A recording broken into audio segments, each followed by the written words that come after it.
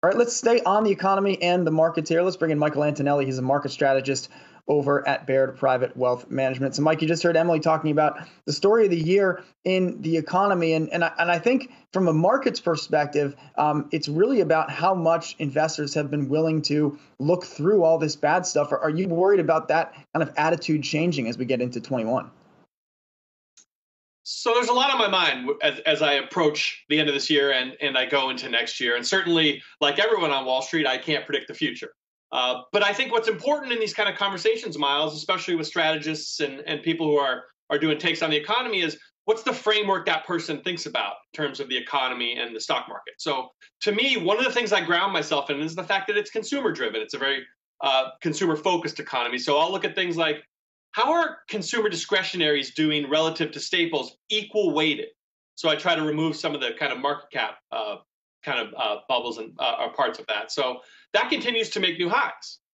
I think about how will the consumer act in the new year. So I'm going to continue to look at the high frequency data.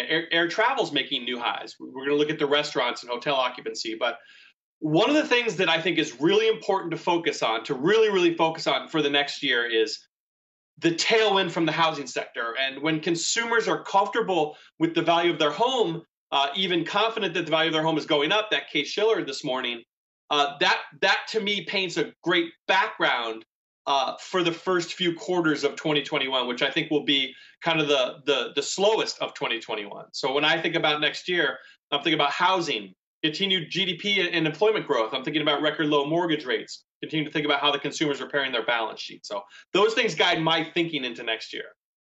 Mike, it's interesting that you bring up housing because that's been a big topic. I myself moved this year, so personally, it's a topic that's on my mind.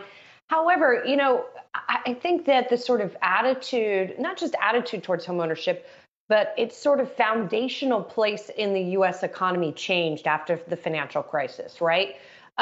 Do you think we're going to come back to that as homeownership as sort of the cornerstone? Because it feels like we have not been there over the past decade or so.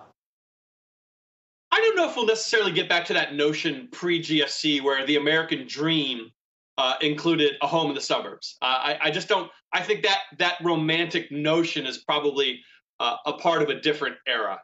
What I do think is important and almost rarely gets talked about, certainly when it gets talked about on Twitter or in blogs or in the media, I perk up, is demographics.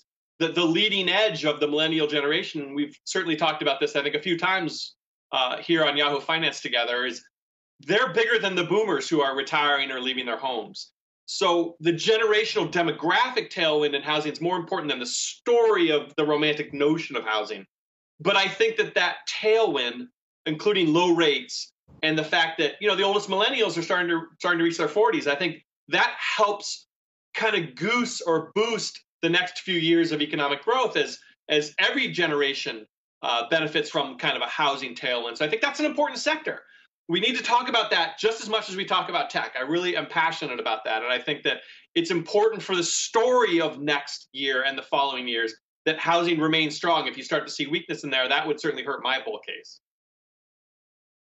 Michael, I've had some folks recently suggest to me that if everything does go right next year, vaccine rollout, to your point, housing remains strong, demographics remain strong, consumer spending is strong as more stimulus rolls out, could we see in the U.S. greater than 6% GDP growth? How likely is that?